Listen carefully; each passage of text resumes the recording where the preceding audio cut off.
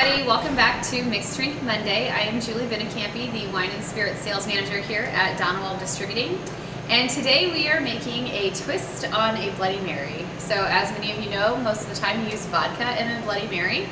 However, that vodka is a neutral spirit, so to add a little bit more flavor, we are going to make our Bloody Mary with Pinckney Bend American Gin. So yes, everyone thinks that vodka is the hair of the dog to put in your Bloody Mary. Gin just adds a much different depth and distinctiveness. And even if you don't really like gin, the real juniper type flavor is kind of muted by the Bloody Mary mix. So it just is a little bit different of a flavor, but very, very, very tasty. So, like I said, we'll be using the Pinckney Bend American Gin, and we are also using STOUT Bloody Mary mix. So STOUT Bloody Mary mix is a fairly new product for us here at Donnewald Distributing, and this is a craft Bloody Mary mix. It has absolutely everything in it that you could need. You don't have to add a thing. Seasoning wise, it has apple cider vinegar, which kind of sets it apart from some other Bloody Mary mix.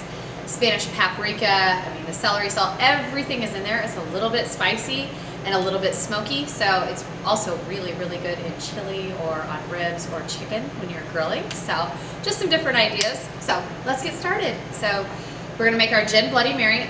These are also sometimes known as red snappers, but if you go to a restaurant and order a red snapper, people might look at you funny. They might not know. So you just take your shot of Pinckney Bend American Gin, put it in a glass of ice, give your Bloody Mary mix a good shake,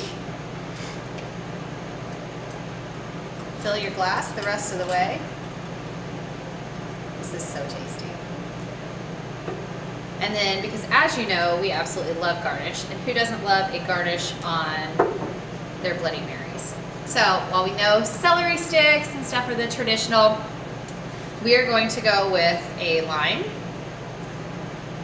a wedge of lemon today, a dill pickle, because why not, right? Pickles are delicious.